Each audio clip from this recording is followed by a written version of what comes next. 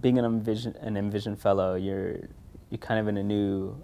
position, and it is a little risky. It seems like you don't know what you're going to do afterwards, but with that risk comes the potential for reward because you are applying for grants within the M+Vision program. You get to define your own project, do your own research, try to make your own collaborations, and so there is a degree of risk in the unknown, but there's also a high potential reward in that you can kind of